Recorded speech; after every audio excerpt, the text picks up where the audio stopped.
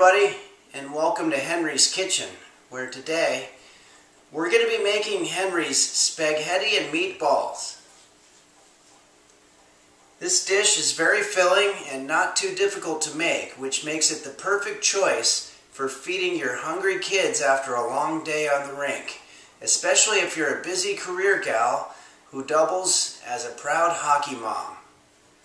Let's get started. So the ingredients that we're going to be using for today's recipe are 1 onion, 1 garlic, 1 can tomato paste, 1 box rosemary pricks, 1 box fresh parsley, 1 stone ground mustard paste, 1 cumin, 1 salt and pepper, 1 red pepper flakes, 1 stroked paprika, 1 salt and pepper, 1 extra virgin olive oil, 1 egg, 1 bread, 1 of those, and then 1 pound of meat, and 1 Parmesan, and 1 acini di pepe number 78, and some tomato puree. We're going to start by chopping up our garlic here.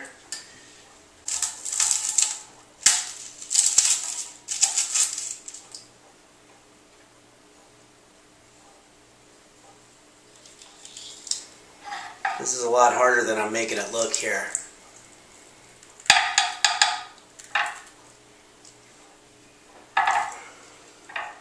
Now we're going to dice the onions.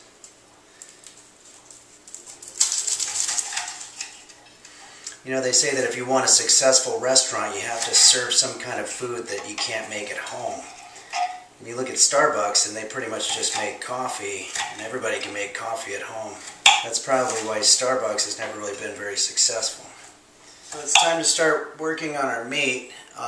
What we're going to be doing basically is just taking all of the ingredients that we've gathered and pouring them in there. So we've got our onions, our garlic, and our mustard paste. And I like to add just a little bit of stroked paprika. We're going to add in our breadcrumbs, and this is just for texture. And finally, we're going to crack in 1 egg. You know, one interesting thing about being in your 50s is you could be reasonably sure that all of your preschool teachers are dead. Okay, so at this point I'm literally going to take our meat and I'm going to form it into meatballs. One of the areas where people really screw this kind of thing up is they make 10, 20 meatballs, and the problem is you can't fit them in the pan. Even the largest pan in the world isn't going to fit 20 meatballs, so I try to make it reasonable size. Okay, so now we're just going to put these on the stove and then we'll start working on our pasta. Okay, so I might have screwed up actually, because instead of spaghetti I got something called acini di pepe number 78, which is actually little balls of pasta. So, I mean, it's all the same shit, but it just might come out a little different shape or whatever. And while we bring that to a boil, let's just flip our meatballs over using a basic flipping technique, like so. Okay, so let's start formulating our sauce. We'll start with a cap full of olive oil. So I wasn't able to find any tomato puree, but I found tomato paste, which is basically the same thing. Throw in our onions, some fresh parsley, add in our rosemary pricks. And the recipe called for tomato paste. I wasn't able to find any tomato paste, but I found tomato puree, which is basically the same thing. Now let's stir it all up.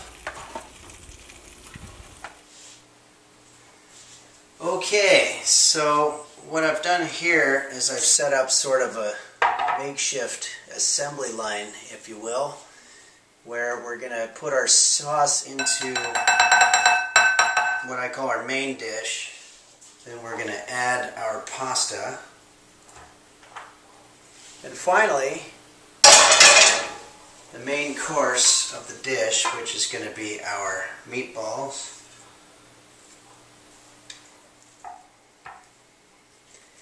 And now what we're going to do is we're going to transfer these from the original dish into a larger dish and hope that it mixes up a little bit while we're doing that process.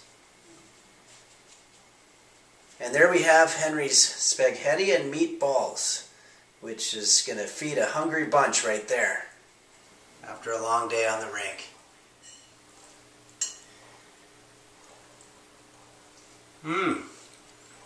Tastes delicious. Well, thanks for joining us here in Henry's Kitchen, everybody. And thanks to all the patrons at Patreon/Henry's Kitchen for continuing to support these videos and to make them possible. I hope everybody has a great April. And I'd rather just waste away than to spend my life thinking about the choices that I've made and how I'd change them if I could.